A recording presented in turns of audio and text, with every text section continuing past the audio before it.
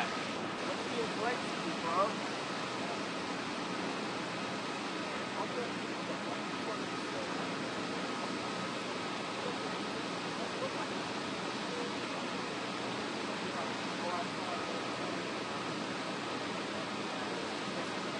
Between the cameras or talk Okay. would be best.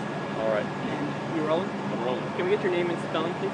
Yeah, name is Colin Stowell, spelled C-O-L-I-N-S-T-O-W-E-L-L. And what do we have here on Vulcan? We had a units reported heavy smoke and fire coming from one of the units, the downstairs unit in a two-story apartment building. When they got in there, one of the units was fully involved. They were able to make sure the occupants got out and contained it to just the one unit without any extension to the neighboring units. We did have some smoke inhalation patients which were treated here and released at scene, and investigators are still checking out the cause of the fire right now. It totally involved one of the units, primarily in the kitchen in the area where the water heater is, so they're concentrating that area right now.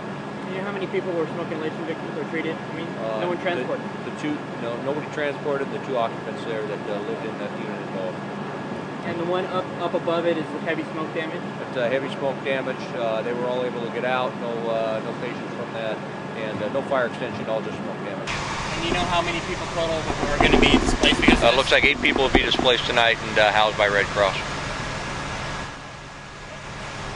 We got it. Could you just repeat the first part of that portion of all? Repeat the first part of what? The first portion of the first part. Okay. Units were called, which is obviously the building right next door to the fire station. When they first came outside, they saw heavy smoke and fire coming from one of the units involved, and made a quick extinguishment, and were able to contain it to the one unit. Tell me again about the fire station. Where's the station located? Fire station's directly right next door, just to the north of the apartment building. Even though they got there that fast, it was a very fast wake fire. Yeah, it had already been going a while. Occupants said that they were awakened by other neighbors. They hadn't heard it originally, and so they were unable to put it out themselves, and then they evacuated it out. Okay?